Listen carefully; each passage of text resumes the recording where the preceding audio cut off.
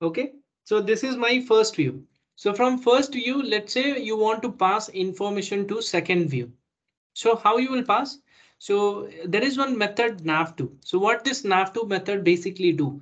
It will just pass this nav2 method. It will just navigate user to that view, and parallelly it will also pass that information in a parameter.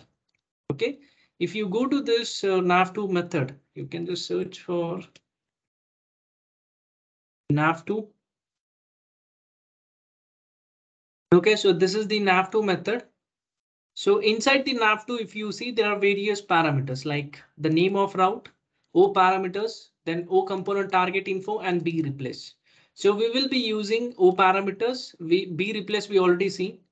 We will be using only this O parameters. What this O parameter will do? Generally in O parameters, you will pass the parameter information. Okay. That parameter, it can be mandatory. So basically there are three types of information you can pass. Means that parameter can be passed as mandatory. How you can identify whether that is mandatory or not? Based on curly brackets.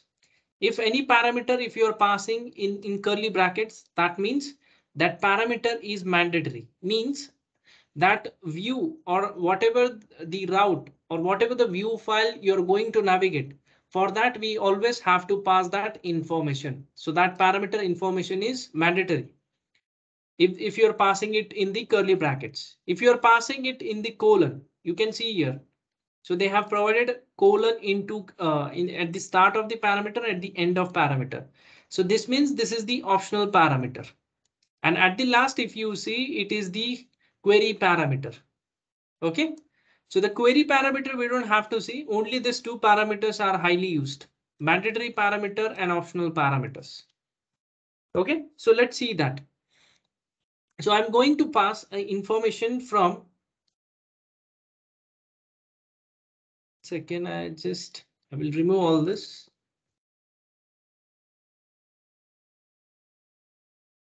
OK, I'm inside the first view now.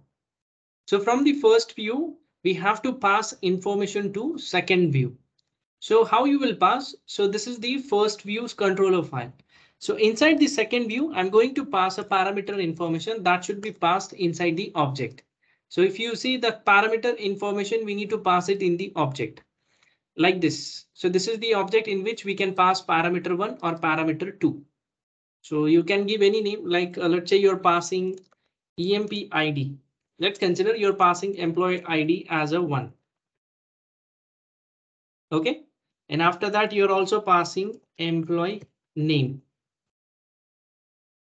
as a. So this two information you want to pass to that second view. OK, so now this is done from controller perspective. This is done now. OK, we just have to include those parameters, those two parameters. Now, when we go inside this manifest.json file, so on which view we want to pass? We want to pass that information on second view. So we will add those parameters. We will declare those parameters in the pattern, because at the end, the parameter is the only thing which will carry that information, not the route. Route is just to identify that route, but actual the values which can be passed, that can be done with the help of pattern. So pattern will carry that information and it will send that information to the second view. So after the second view, you can give comma and then you can add the IDs. OK, the properties that we declared, the parameter names. So what is the first parameter? EMP ID. So this parameter name we just have to provide here. Then after that, give slash, again use opening and closing curly brackets, and again use this EMP name. OK, that's it. So this is how we need to pass the information from one view to another view. So we just have to include this. And now these are mandatory parameters. So if any one of the parameter information, if I'm not passing, it will not work. OK, that because that those parameters are mandatory in this case.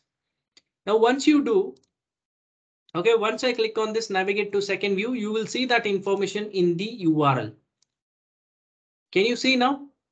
So this is the employee ID, and after that, there is the employee name. OK, so this information is passed. Now the thing is, how to access this information inside the view file, inside the second view file. That's the important thing, right? Now this information is available inside the URL, but you want to access that. You want to access that from the URL. How you can access that? For accessing that, so there are a couple of events which you can add. So one of the main event is attach pattern match. So, so what this method will do generally, so it will just call a callback function as soon as the pattern is matched. OK, if the pattern is getting matched, so automatically it will call that event, a callback function. And inside that callback function, it will return the arguments. That argument will have this information which we passed in the URL. OK, let's see that. So first of all, you want to add the code, right? So just go to second view and here you can write it inside the onInit function. So you can write what you can write this dot get router info dot get route. So we want to get the route. So first of all, get route would be the method here. OK, so we have to call this get route. So inside the get route, we have to pass the route name. So what should be the matching route name? It should be this second. It should be the second view. OK, so if this route is matched, so after that we will call method. I'll tell you which method. So you just have to go to this library. So from the route, we will call attach pattern match. So this is what the method we will be calling. So what this method will do, it will attach the event handler function to pattern match. Means whatever the function we want to call, that callback function will be triggered as soon as the pattern is matched. If the pattern is incorrect, if you're passing a wrong pattern, so this method will not trigger. OK, we want this method to trigger only when the pattern is getting matched. So that's why we are going to use attach pattern match. OK, get route dot attach pattern match, and inside this attach pattern match, there are three parameters. One is the OData, which is optional. Second is the function, which is the mandatory. And the third one is the OListener. OListener means you can pass the current context of controller. That is this keyword you can use in the OListener.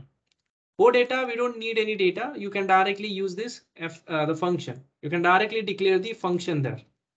So you can write dot underscore on route matched. So this is the function which will be called. After that, you can just give this. OK, now I'm just going to declare this function here. Function. So we need O event here. So that O event information it will carry, it will have this arguments.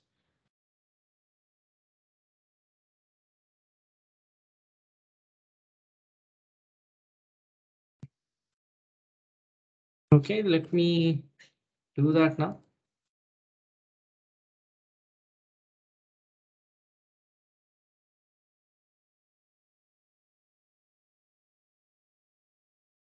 Click on the second view. So now let me put a breakpoint here. So which is the second view? This is the second view. So what it will do as soon as the route is matched, so it will trigger this method on route match method. So I've kept the breakpoint here. So let me go back to first view.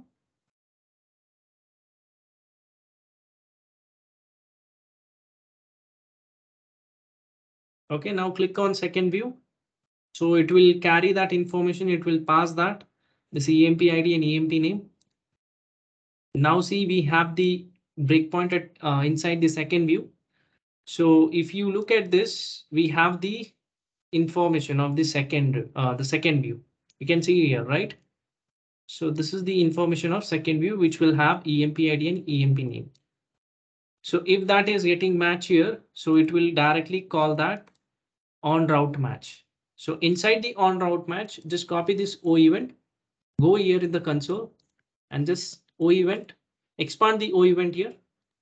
And now inside the M parameters, you will see that information of EMP ID and EMP name. Can you see this information? Employee ID and employee name. So this is what the information we have passed from first view to second view. So this information we can get it from the M parameters, which is stored inside the arguments. So how to get that information? You will write oEvent dot get parameter, and inside the get parameter you can pass arguments, and after that you can write dot emp id. That's it. So this is how we need to access. Second is the emp name. Okay, guys, you got it right.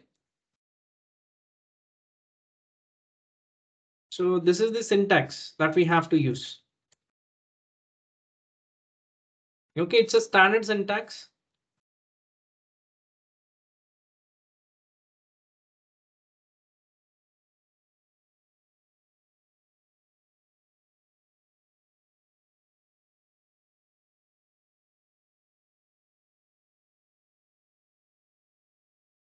Okay, guys, any questions in this? What we did we have just passed this information in the parameter, and this is the mandatory parameter. How you can guess whether this is mandatory or not based on curly brackets. If I'm passing the parameter within the curly brackets, it means those are mandatory parameter. I'll show you how it works. Okay, so wait, we go back in the first view. Now I'm here not passing any information. Okay, I'm just going to keep it as blank, or just let's say I'm keeping it as a blank. Let's see. I think it will be passed in this case.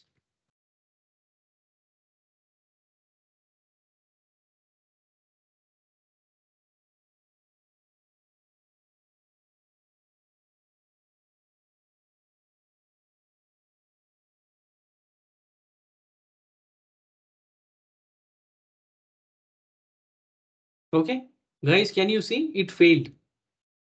Cannot read properties of null. Okay, it failed, guys. Why it failed? Because we didn't pass any information in the second parameter. Why? Because this parameter we declare it as a mandatory one. So let's say you want to make this EMP name as an optional. So what you can do? You can just remove that curly brackets, and instead of that, you can just pass colon at both ends. Now this parameter is the optional parameter. Okay. And now if I try now for this time, so it will work without any problem. Okay, let me click on this. Okay, see, it went to second view now. See, it's opening now. It directly went to second view, and now it's even displaying the page. Guys, you got it right, what I did? So whenever you declare or whenever you pass a parameter as a mandatory, so information is required for that. If you want to make it as an optional, just instead of curly brackets, you can use colon in both cases. Okay.